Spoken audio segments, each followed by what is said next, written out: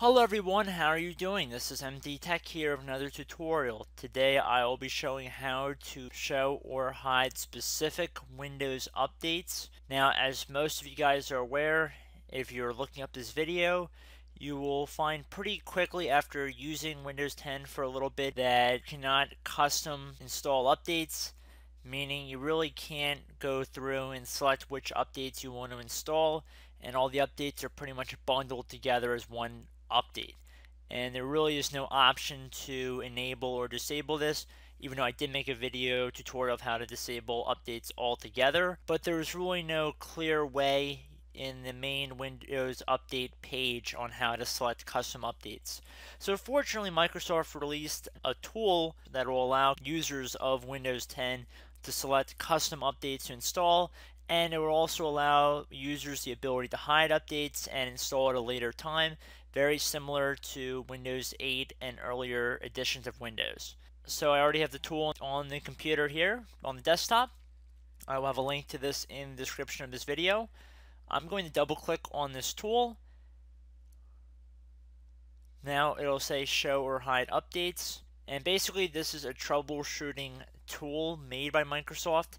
If you cannot open it up after double clicking on the tool itself, there's another workaround for that. You can also open this up by right clicking on the tool and select open with, and then diagnostic troubleshooting wizard, and then click OK. So fortunately on this computer that's not an issue, so double clicking on this works, and we can see that we have the ability to click on next. And this may take a moment. Generally, this is going to be searching for some updates, take a couple of seconds, but we are at this point that now we can either hide Windows updates or show hidden updates that we've already hidden in the past.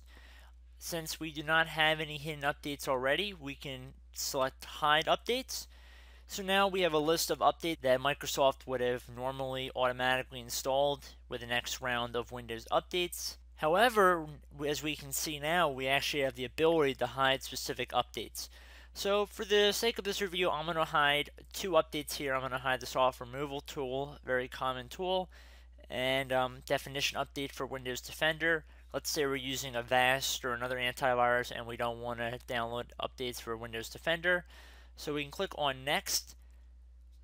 It'll say it's resolving the problem. Again, this may take a couple moments here. And then it'll say the problems found, which were basically the two updates that we just hid. We see that the problems were fixed, quote unquote, meaning that the updates were hidden, and we see a little check mark next to them. So now if we close out of the troubleshooter and we want to go back into our troubleshooting tool, we can click on next again. Now if you want to restore any updates that we already hid in the past, now let's say you hit an update a couple weeks ago and you want to now install it after hearing that there weren't any bugs or errors associated with any one particular update.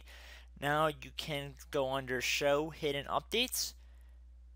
You can select any hidden updates. You can see both of the updates that we hid before are listed in here. We can select next, and by doing this it will restore them back into the list of updates to be installed.